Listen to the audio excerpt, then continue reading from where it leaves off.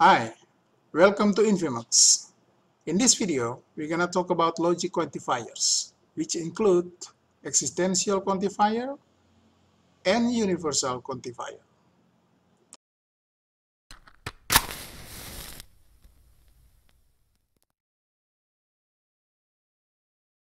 Now, before we continue, please subscribe, click the bell, like, share, and put your nice comments below. Existential quantifier. Let Px stand for x is an even number. Now for this, we cannot say it is true or not. So it is an open statement. It is a predicate. If x is 2, then Px, which equals to P2, that is 2 is an even number. And of course, this is true.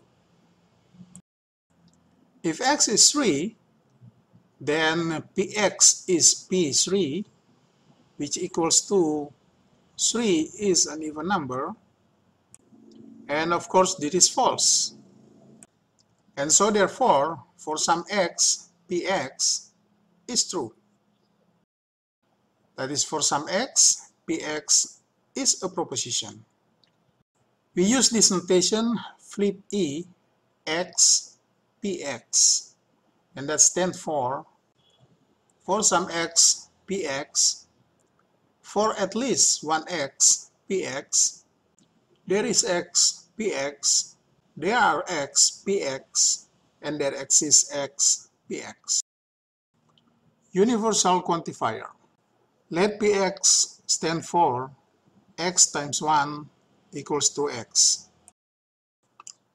It is a predicate.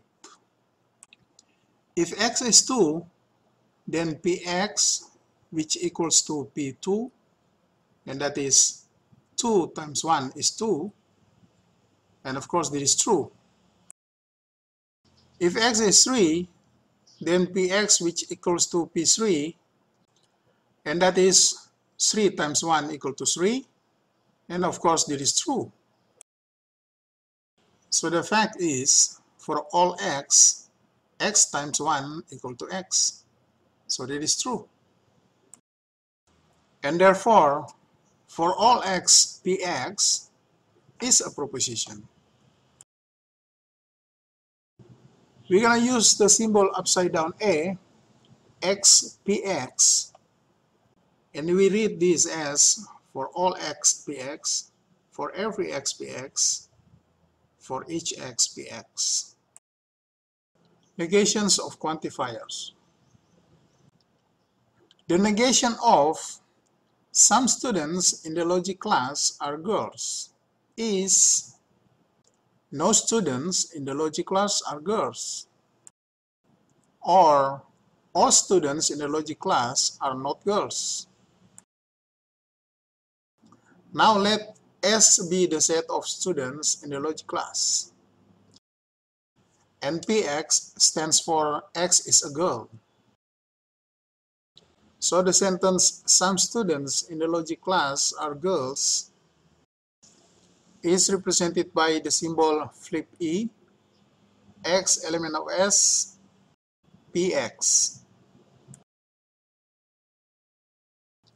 Its negation is no students in the logic class are girls, which can be represented by not flip E, x element of S, Px. Its negation is also all students in the logic class are not girls, which can be represented by the symbol flip A, x element of S, not Px. Notice the differences of those two negations. The first one we have like this, and the second one we have like this. The negation of all students in the logic class are girls is not all students in the logic class are girls, but also some students in the logic class are not girls. Now let S is the set of students in the logic class, and PX stands for X is a girl. The sentence all students in the logic class are girls, symbol upside down A, X element of S, PX. Its negation is not all students in the logic class are girls, can be now represented by not, symbol upside down A, X element of S, PX. Its negation is also some students in the logic class are not girls, and this can be represented by the symbol flip E, X element of S, not PX. Notice the differences of those two negations.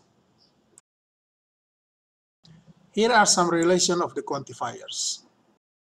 For all X element of S, PX is equivalent to not for some X element of S, not PX.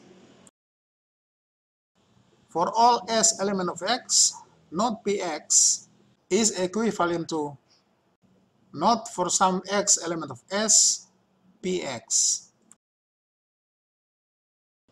Not for all X element of S, PX is equivalent to for some X element of S, not PX. Not for all X element of S, not PX is equivalent to for some X element of S, PX. For some X element of S, PX is equivalent to not for all X element of S, not PX. For some X element of S, not PX is equivalent to not for all X element of S, PX. Not for some X element of S, PX is equivalent to for all X element of S, not PX. Not for some X element of S, not PX is equivalent to for all X element of S, PX. Deduction using flags for quantifiers. We introduce the pointed flag with pole. We usually put this kind of expression in the pointed flag. And we can copy the expression in the flag to its scope. Introduction of universal quantifier, and we're going to use this notation in the reasoning. If we have a pointed flag with pole and expression X element of S in the flag, and we have PX under the flag, then we can have for all X element of S, PX under the pole. Elimination of universal quantifier, and we're going to use this notation in the reasoning.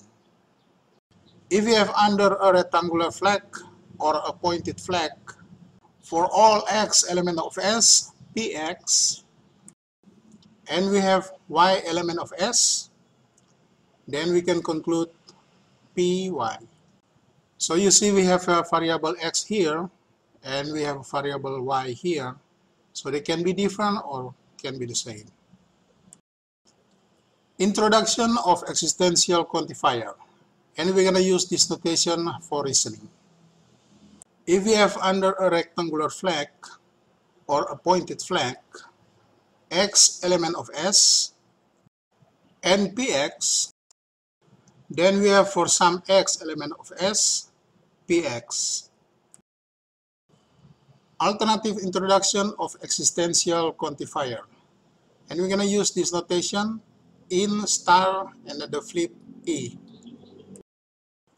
If we have for all X element of S, not PX in the flag, and we have false under the flag, then we conclude for some X element of S, PX under the pole.